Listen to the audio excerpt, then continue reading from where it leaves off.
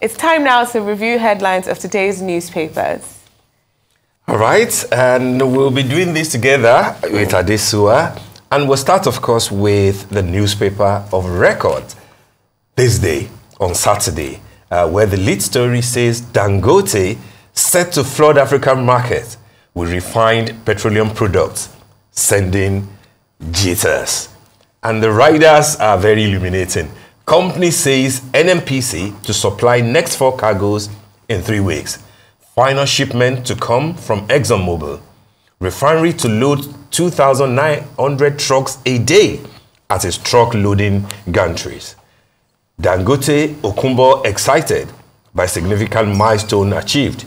Tinubu optimistic of increased investment from SPDC. I mean, that's why we discussed this already, you know, at the angle that the editor of This Day on Saturday, who's a business-minded editor, by the way, you know, has had it, is that the fact that, you know, the refinery is set to flood African market with refined petroleum product is already sending jitters. You know, it has the capacity to satisfy local need, and then to also, I think, about 12 to 16% of the entire African market. Outside, of course, you know, your Algeria, your Egypt, your South Africa, who are doing well on their own. So it's good news. It's good news, as we said. The landmark thing will be when it rolls out, you know. Yeah, we're whetting, you know, whetting our appetite and everything, but as they say, the proof is in the pudding. So, isn't it? So absolutely. So I think, you know, we need to, when the time comes and we see the refined products, and then I will personally get the jitters. I will personally be excited. Let's hope that we won't have to wait for another, you know, 6 months or more, you know, to get this started. Because there are a lot of naysayers out there to say, oh, that's just a trick, you know, some photo trick, you know, to get people talking. And I mean, you can't have this amount of investment and you just don't want it to work. No, that's not how things work. That's you know, true. And the mere fact that Nigeria's money is there, 20% of the stake belongs to you and I. It has to work, frankly speaking. But like I said earlier, it should work, but so should the other 4, because we need them to work. Other stories on the window, a major boost. Moody's Global Ratings upgrades Nigeria's outlook to positive from stable.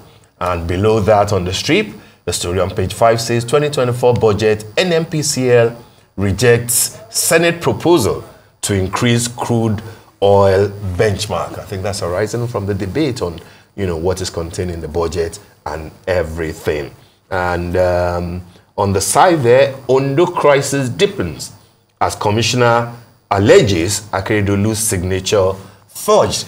I saw the Lady Commissioner for Information and National and Orientation from Ondo State, you know, on Arise TV and a few other stations, you know, trying to defend what, frankly speaking, is very hard, you know, to defend.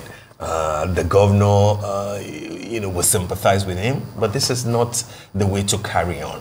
If he's unable to dispense his duty as required by constitution, as required by morality, as required by common sense, the normal thing to do will be what he prescribed to former president, you know, Yar'Adua. You know, you should resign so that you don't lose the, you know, all the sympathies that people will have for you as somebody who, you know, is just sadly down on his, you know, luck and health at this point in time. But to continue to defend why he should stay in Ibadan, why they can see him, and then you are saying that he's approving files, he's doing this and that, it's not fair on Ondo State. It's, you know, we spoke about this weeks ago, and I just reiterating what you said and what I've also said, it's not fair on the people of Ondo State. It is absolutely unfair for them to be left with this, you know, situation. And as you said, the governor should listen to the advice he gave Yar'Adua all those years ago, and he should definitely resign. This is an embarrassment, I think. The the problems they're having now with, is the signature been forged? Is it not been forged? Alleged forging of signature. Is an embarrassing. It's an embarrassing scandal for the people of Ondo State. That should have been avoided. Of course, it's something that should have been avoided. Did not need to get here. There are political solutions to this kind of a thing. You know, I mean, you're even being unfair to yourself. You know, look after your health. There's no point struggling when it is obvious that you are in no shape. You are in no shape, physically and mentally, you know, to carry on the duties of being a governor. Should we look at The Guardian very quickly? Yes, I think we should look at The Guardian. The main story here is Yuletide. Nigerians shelve traveling plans over insecurity and transport fare. I mean, this has been a... Traveling plans, traveling within Nigeria or traveling outside. I mean, transport fare, but also insecurity. Like, this is a topic that has been, I would say, is a trending topic, especially in the past, over the last weekend, on, you know, online and stuff, with people talking about how, because of the fear of kidnappings and the fear of insecurity in certain regions in the country, the southeast, you know, we've spoken about the peace in the southeast project that they have going on. These things are robbing people of their reconnecting with their family over the Christmas break. You're correct. It's robbing people of forming memories for even maybe their children that they were able to have for themselves. It's a very sad thing, I think. And it is. And I think that Lagos, in a way, will feel it in the volume of traffic that we have. Ordinarily, in the past, what you have is that Lagos will be so free that you can drive from point A to B to C, D, you know, because many people will have gone to their villages. You know, those who say, you know, I mean, those who like to celebrate Christmas and New Year in their villages. But this time around, they are saying that nobody wants to go home because you can't even trust those that you are going to be celebrating with not to plan for you. 1 minute before we leave, let's quickly look at Saturday Vanguard. And the only story there, outside of the